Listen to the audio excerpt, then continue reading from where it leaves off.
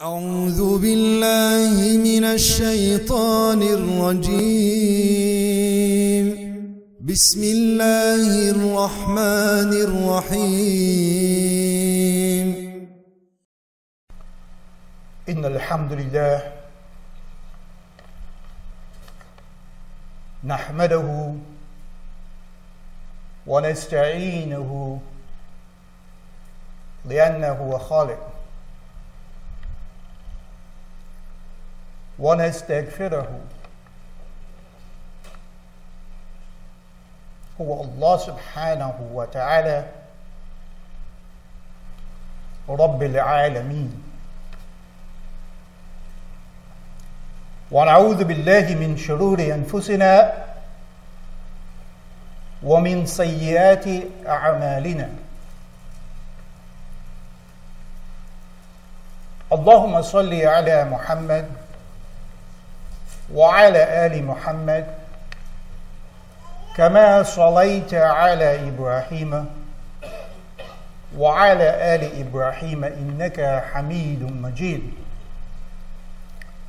اللهم بارك على محمد وعلى آل محمد كما باركت على إبراهيم وعلى آل إبراهيم إنك حميد مجيد. فقد قال الله سبحانه وتعالى في كتابه بعد أعوذ بالله من الشيطان الرجيم بسم الله الرحمن الرحيم. يا أيها الذين آمنوا اتقوا الله حق تقاته ولا تموتن إلا وأنتم مسلمون. وقال حبيبنا محمد صلى الله عليه وسلم قل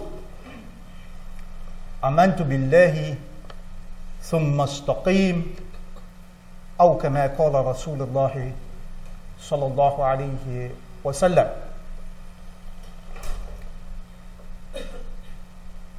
We praise and we thank Allah subhanahu wa ta'ala for this glorious day of Yawmul Jummah, a blessed day for the Muslims. And we thank Him for the opportunity to assemble here in His house to worship Him. For there are many more in the world over who desires to be sitting in the house of Allah in peace and tranquility, worshiping Him, but do not have the opportunity to. As we assembled here, we must not forget those who are dying currently. Make dua for them. Those that the bombs are falling on them,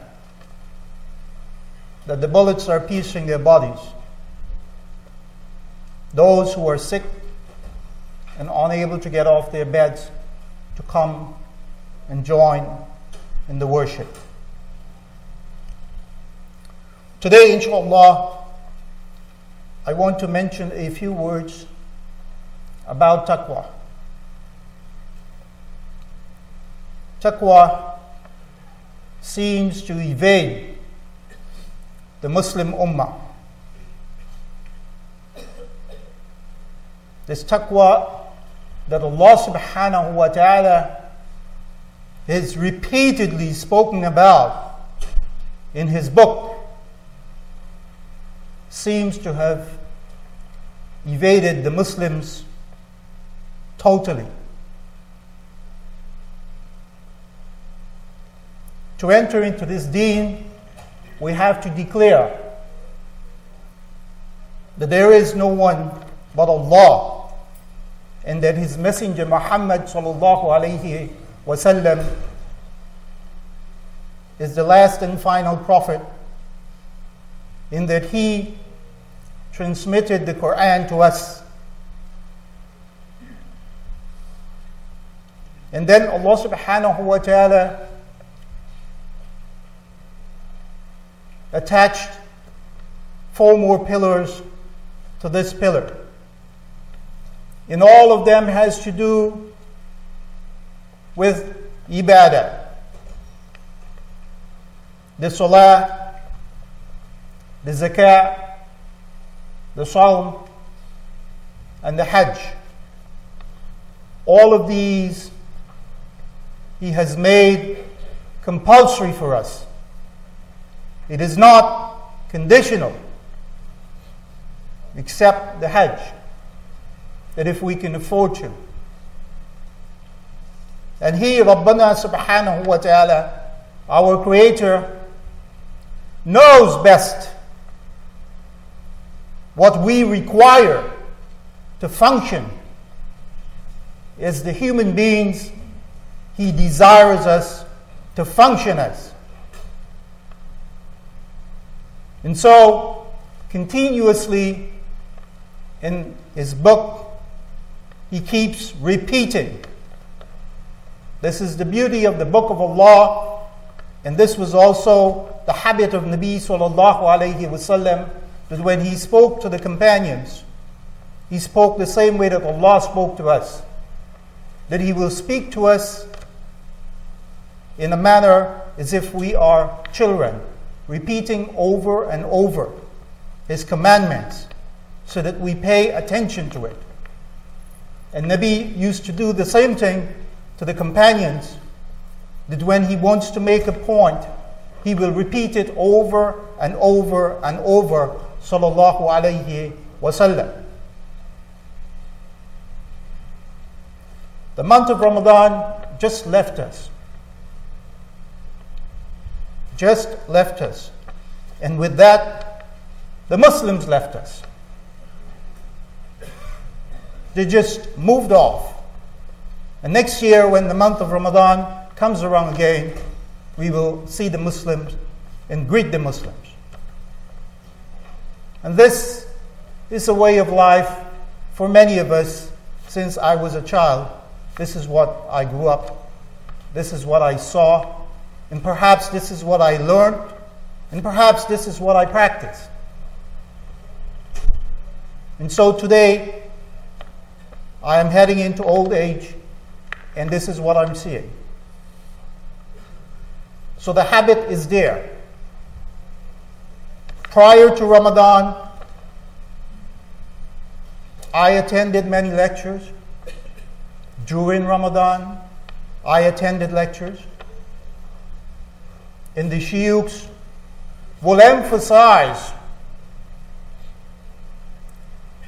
they would emphasize that during this month of Ramadan, there is immense barakah to be obtained. And so they will tell us, recite more Quran, you will obtain barakah. Pray more salah, you will obtain barakah. Be more vigilant, you will obtain more barakah. And so all the talks were centered around how to increase barakah. And so the Muslims, of course, takes lessons from these things.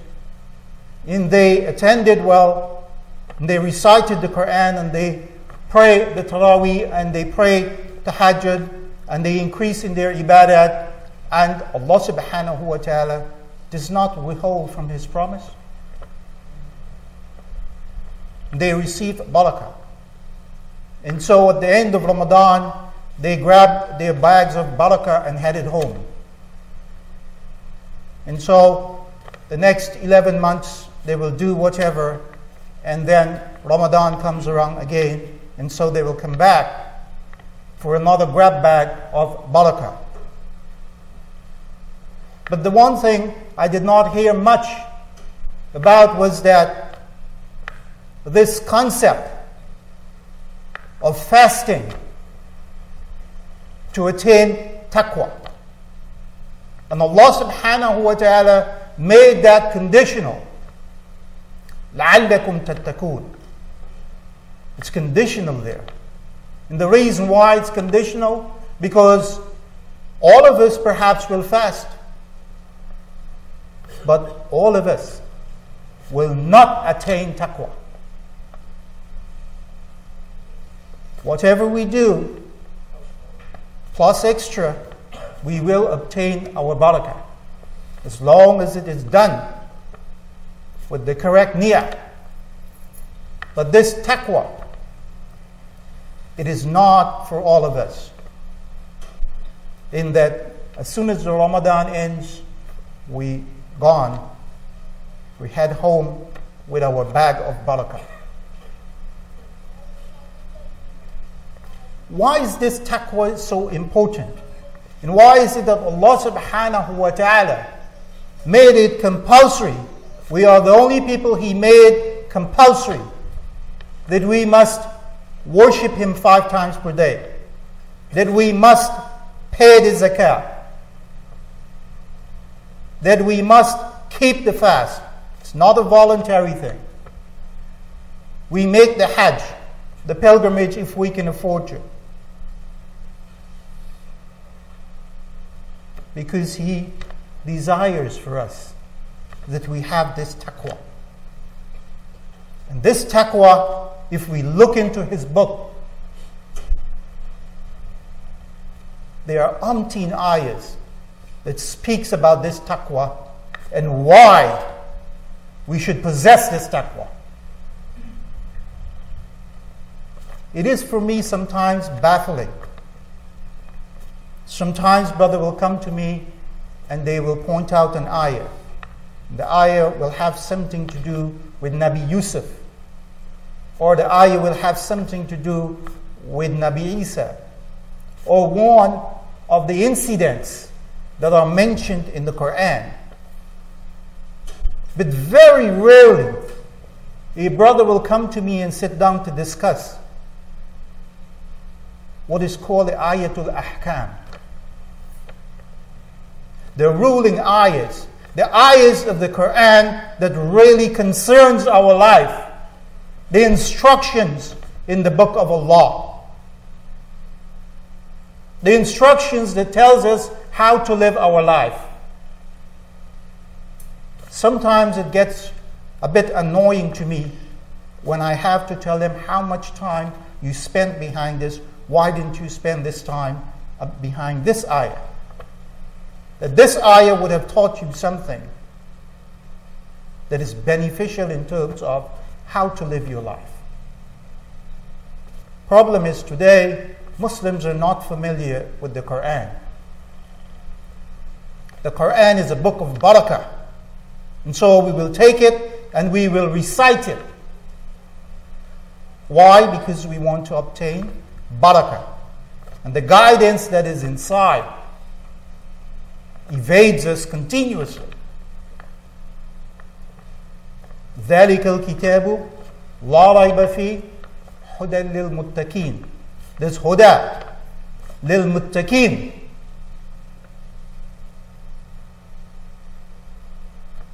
If we look into this ayah, and there are many explanations for it,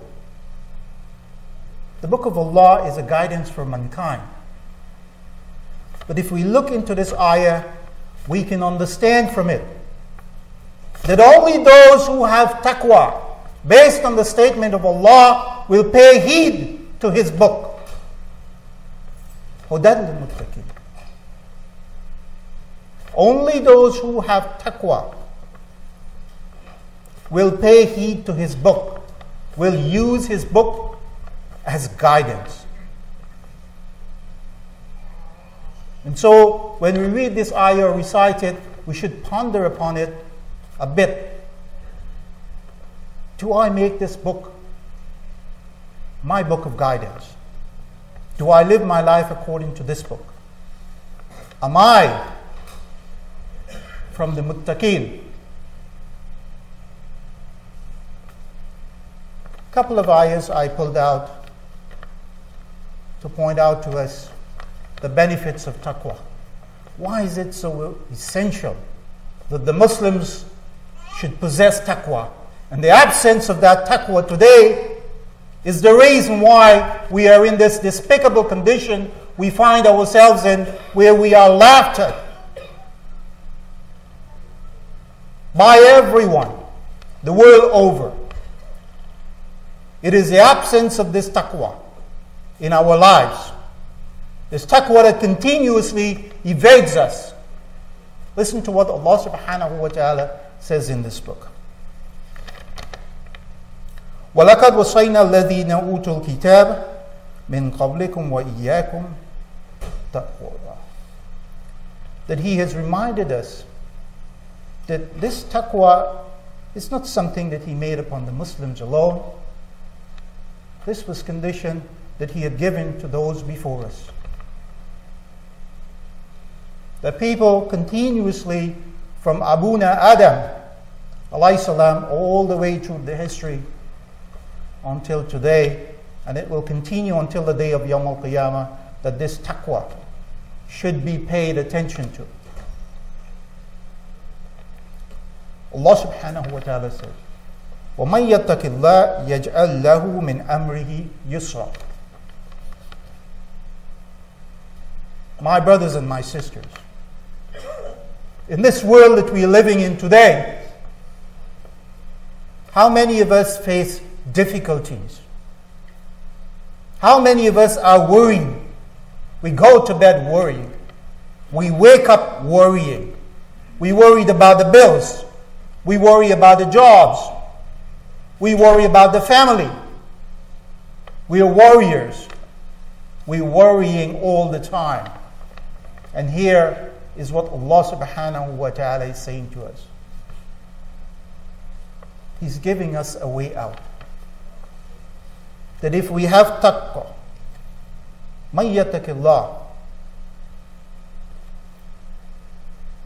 He will make us يَجْعَلْ لَهُ مِنْ أَمْرِهِ يُسْرًا. He will make our affairs easy. What can we ask for? What can we ask for that our Creator is saying to us? That if we possess this taqwa, He will make our affairs easy. Ask why the affairs of the Muslims are so difficult today. Why? Allah subhanahu wa ta'ala does not lie. The absence of this taqwa in our lives is what is making it so difficult. Listen to what He says. وَمَنْ يَتَّقِ اللَّهَ يَجْعَلْ لَهُ مَخْرَجًا وَيَرْزُقُهُ مِنْ حَيْثُ لَا يَحْتَسِبُ.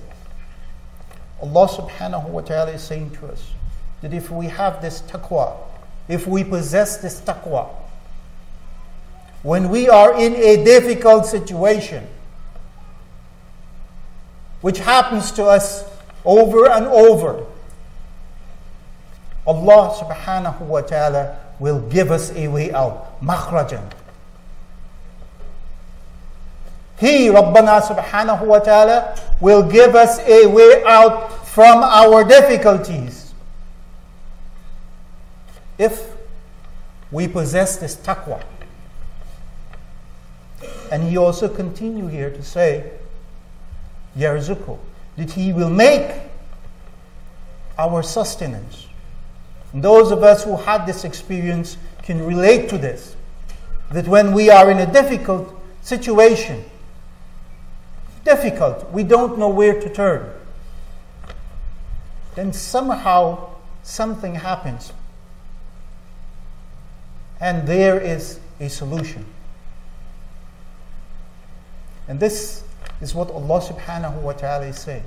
That if we have this taqwa, that He will make our sustenance come from a direction that we never think about or thought about. It will just come to us. I experienced this, and many of us sitting here experienced this. The difficult times when we don't have a way out, and then suddenly someone turns up and they give us a way out. And this is from Allah subhanahu wa ta'ala. And listen to what he says. يا أيها الذين آمنوا إن تتقوا الله يجعل لكم فرقانا ويكفر عنكم سيئاتكم ربنا سبحانه وتعالى. This is a problem with many Muslims today.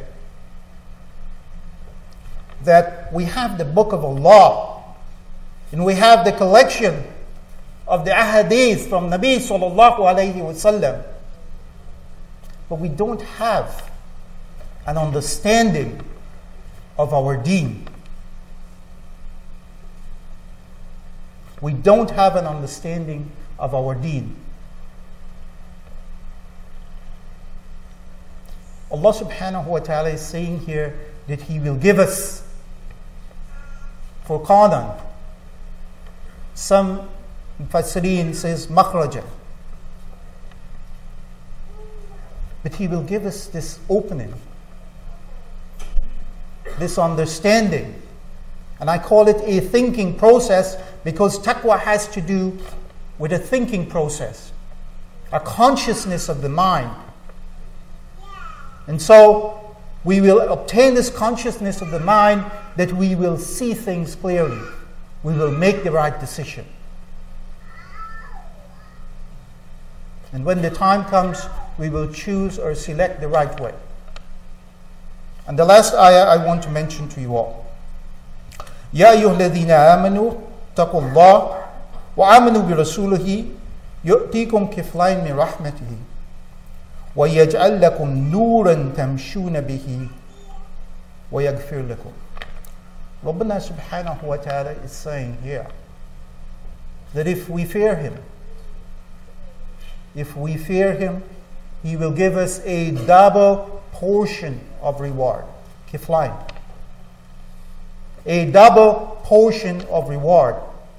And He says, يَجْعَلْ لَكُمْ نُورًا نُورًا تَمْشُونَ بِهِ. He will give us a light. He will give us a light. This is the consciousness that I'm speaking about. That we will walk straight with this light. Nuran. That we will walk with this light, and all of this will elevate our life. Why would we not want these benefits from Allah subhanahu wa ta'ala? Why would we want to turn our backs on what Allah is offering? And this is what happened today. That the Muslims have walked away, turned their backs on what Allah subhanahu wa ta'ala has offered us. And when He lifts His hand from us, because He has, the conditions are all here. The conditions have to be fulfilled first from us before Allah looks over us. And we are not fulfilling those conditions. We do not possess this taqwa. It continuously evades us. And this is why we find today that we are in this situation that we find ourselves in. My brothers and my sisters, the acts of ibadat are here to bring us to a consciousness. And if we do it just for the sake of doing it, we will never reap the harvest of it. It will never reflect in our lives. It will never change us.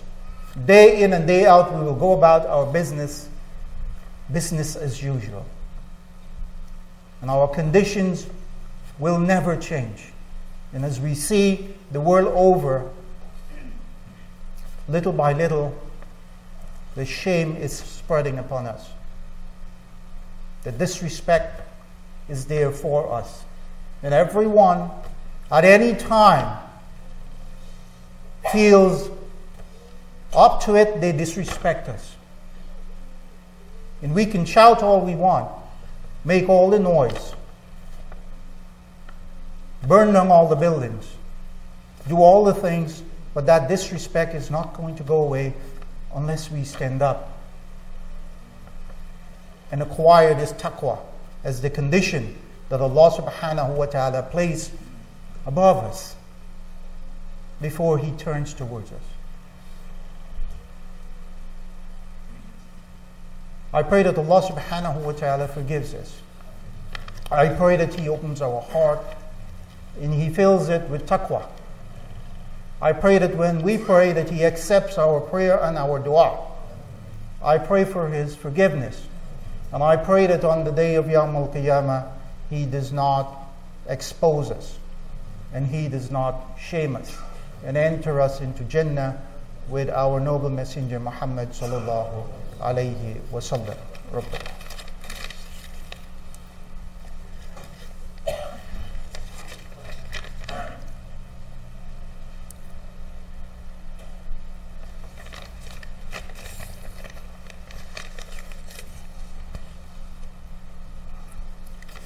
إن الحمد لله نحمده ونستعينه ونستغفره اللهم صل على حبيبنا محمد صلى الله عليه وسلم. My brothers and my sisters, as we turn our attention towards the news, we see the turmoil over a film, and now others have added to this. In France, more caricatures, more. I think there's a magazine that printed some cartoons disrespecting Nabi sallallahu alaihi wasallam. The Muslims responded, and today alone in Pakistan, the body count is up to 15. That doesn't include deaths from other countries. It doesn't include the ambassador that died in Libya, as well as the other Americans that died there. I was following the primary for the Republican nomination, and every time they wanted a boost in the polls, they would say something despicable about Muslims. And so they were tumbling over each other to see how to boost their numbers by coming down hard on the Muslims. A horrible film was made, but the question we should ask ourselves, how would Rasulullah sallallahu alayhi wasallam react to such a film? If we look into his life, we will see how many times he was insulted, what they did to him. From the entrails, what they did to him. From garbage, the Jewish man that continuously dumped garbage on his doorstep. And so one day he comes home, he doesn't see the garbage, and he inquires where is the man, because the garbage is not there. And so they told him that he's sick, so he couldn't come to dump the garbage on the doorstep. And what did Nabi did? Sallallahu alaihi wasallam went to visit the Jewish man. He went to visit him. And the Jewish man couldn't believe it. And he says, "You come to visit me. You come to visit me even though I was doing these things to you." And so he made shahada. How many incidents I can stand here and quote to you over and over. The example from our noble messenger Muhammad sallallahu alayhi wasallam.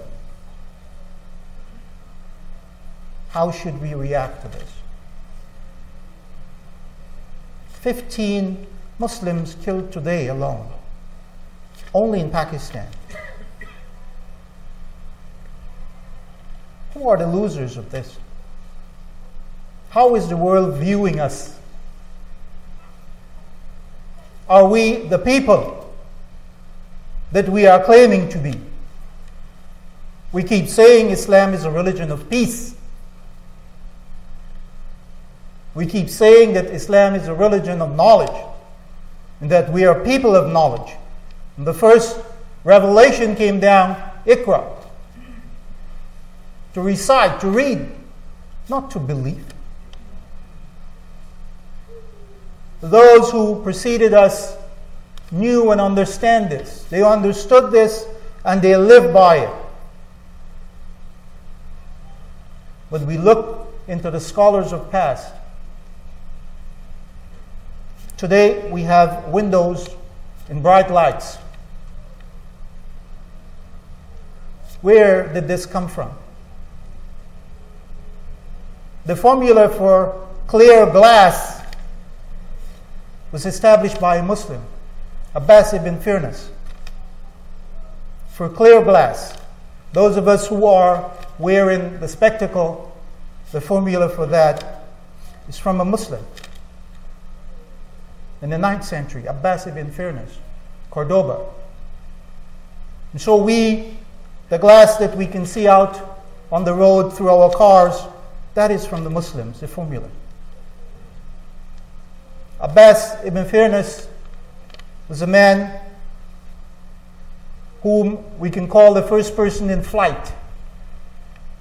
Not here, not in Europe. He was the first person to build a contraption and used it for flying. And so the West recognized that. Of course, they gave him a Latinized name, Ayman Firnas. But they recognized his good work, and they named a crater on the moon after him. And there are many, many parts of the moon that are named after Muslims, but we don't know. Many of it are Latinized names. Many stars are named after Muslims, but they are Latinized names that we don't know. And so Abbas ibn Firnas, he built a water clock that is there unto now in Cordoba, Spain, if you go to visit, that tells the time accurately, exists unto now. Our greatness is not built on shouting and shooting and killing and destroying. The whole of humanity today benefits from the Muslims. Benefits from the Muslims. A few weeks ago, I was in Washington and I went to see the exhibition there. And they were showing some of the achievements of the Muslims. But this is who we are. We are not a people who explode bombs every day, killing people, slaughtering people. We are not a people who go around shooting and murdering.